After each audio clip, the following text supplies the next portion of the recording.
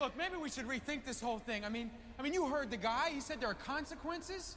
And Azrael tells us we're marked. Look, man, there is more to this than we thought about. I was close. You know, I was so close to just slitting that bitch's throat.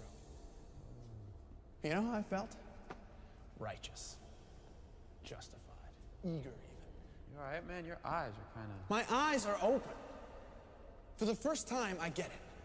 When that little innocent girl let her mission slip, I had an epiphany. See, in the beginning, it was just us and him, angels and God.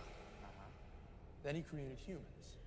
Ours was designed to be a life of servitude and worship and bowing and scraping and adoration. He gave them more than he ever gave us. He gave them a choice. They choose to acknowledge God or choose to ignore him. All this time we've been down here, I've felt the absence of the divine presence, and it's pained me, as I'm sure it must have pained you. And why? Because of the way he made us.